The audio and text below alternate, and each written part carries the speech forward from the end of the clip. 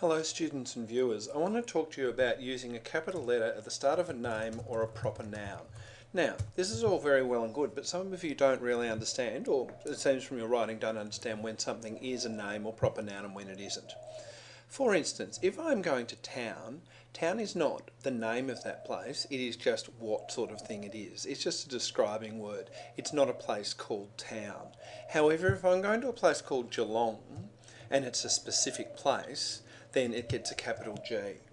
So depending on where I live, if I say I'm going into town, I might in fact mean Point Cook, I might mean Melbourne, I might mean Sydney, but if I say I'm going to Geelong, then I don't just mean a town, or I'm assuming what you know, I mean by town, you're naming a particular town. Likewise, if I bought a new phone, now phone doesn't need to be capitalised because it's not a name of a specific object, it's just a type of thing. It's what's called a common noun. However, if I bought a Samsung Galaxy, there's only one object that gets called that, because naming is specific. Now I know there are heaps of Samsung Galaxy phones made, but they are all a Samsung Galaxy. They have a name. So let's go through and let's correct a little bit of this. I was just talking to Jack. Yes, so Jack gets a capital J, because that's his name. You're not just talking to anybody or the kid next door, you're talking to Jack, so your name. I went to the shop with Mum. Now this is a little bit trickier. If you were just using it to say my mum, then that's just describing what she is. You know, it's like saying the lady next door. It's my mum. However, if you use mum in place of her name, let's say your mum's name was Carol.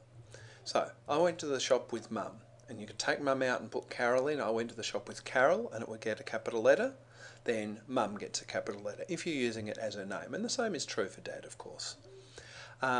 Now, last thing I want to talk to you about is these things called epithets, which are sometimes when people have kind of nicknames that stick, and they're often the or of, or like Joan of Arc. So Jack the Ripper, he gets a capital J. The doesn't get capitalised, but Ripper does because it's part of his name. His name is Jack the Ripper, so you capitalise every word. And likewise with Attila the Hun.